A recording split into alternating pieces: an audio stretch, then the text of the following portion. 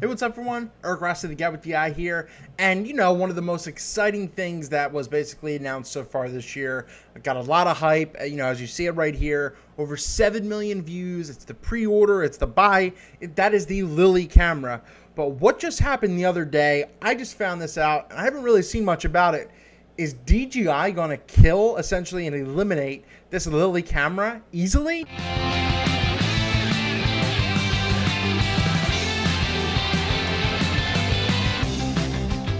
So this is my reaction when I first actually heard about the Lily camera. I saw the release and I saw a lot of information about it and I reacted to it. You see it did pretty well. But the Lily camera was one thing because it's waterproof, high definition, it's a drone. As you know, DJI really owns a lot of these drones, UAV type of videography for aerial stuff. And Lily was something that was, going to challenge. It still comes out in a couple months. It was like $400 or $500 a pre-order. And then when the sales are over, it was going to be like $1,000 to buy. Well, just personally, I've been in the DJI market as well. I was thinking about getting the 2 Plus or the 3 because it runs about $800. And I have a Best Buy credit card. But something just came out that DJI had. And I think that's literally going to do away with this Lily system. And the only thing that, the big things that Lily had was that it's, very easy to take off. It was waterproof up to a certain point. You see it in the, in their video here, they're in like a little lake and it hits the lake and shoots right up. It, has like a throw to start feature, and that, it was high definition compared to other stuff. It's lightweight. That was some of its main stuff, and that it's a cheap buy-in point and that hopefully it works out. Well, the biggest thing was there was no one else kind of doing this in this market. And essentially, DJI, even though this is a very pricey investment, just came out with their DJI Phantom 3. So it's in that newer line that they have, but it still looks like a little bit of their older one. The DJI Phantom 3 Standard.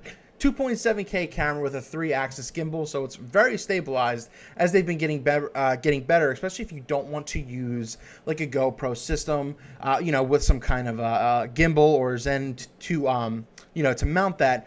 And I've been in the market for this, and the DJI 2 whatever, Vision Plus whatever, is $800 alone, and I was pretty close to getting that from Best Buy, and I'm glad I saw this because it's expected to be available pretty recently, and it is only $800. Once again, $800 is a lot of freaking money, but for what this does, what it offers compared to something that's already out there, I will pretty much guarantee putting this on my Best Buy credit card as soon as it's available, which it freaking better be. I really, really hope so, because you're getting that 2.7K, you're getting, a more stabilized gimbal, something more reliable. And the one thing that really is going to really separate itself from this is the Lily. You have to have this tracker, essentially this big tracker, so that way it knows where to follow you, all this kind of stuff, because it surrounds you, it follows you. There's a couple of features like that, but the DJI does this without having to do that necessarily, and you're controlling it from your phone, so you don't need to have it necessarily on the specific person. With this, you can map it on your phone. You can set waypoints to do certain things. You can say how far you want to go, all different kind of stuff. It's doing. The only thing left that Lily has is that that's waterproof. If you fly this into a river or a lake, it's a good chance that you're going to lose this Phantom unless you have insurance. But other than that, this is pretty much blowing away anything that Lily had, and I am amazingly excited about this.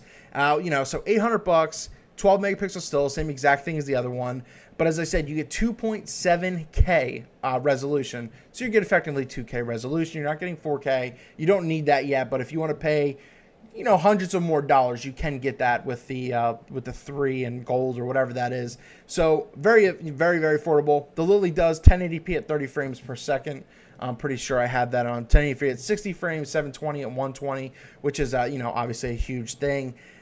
Yeah, man, this really just kind of killed the market in regards to what Lily was trying to do, what this industry is turning into, especially for the videography side of things. So what I'm going to do is link this video, the DJI introducing this video, down in the description below, so you can check that out. And let me tell you, it is hell worth of a watch. It's extremely gorgeous. You see, they even kind of punned and went in a canoe and launched it. So this is something that's going to be, I think, very, very popular. It's going to be a fan favorite because it's actually not at a bad price. Heck, I would like it at $600, but for $800, yes, it's still a lot of money. It's still very affordable for what you're getting. And DJI, once again, has been huge in this market. So what are your thoughts? Have you heard about this? Please let me know down in the comments below. So the DJI Phantom 3 Standard, don't get that confused with the other ones over $1,000, $800.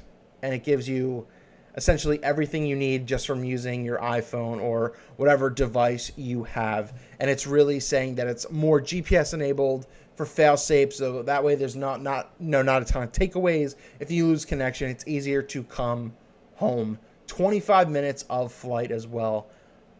My mind is blown. I really, really am going to pick this up if it becomes available on Best Buy very, very soon. Thank you so much for watching.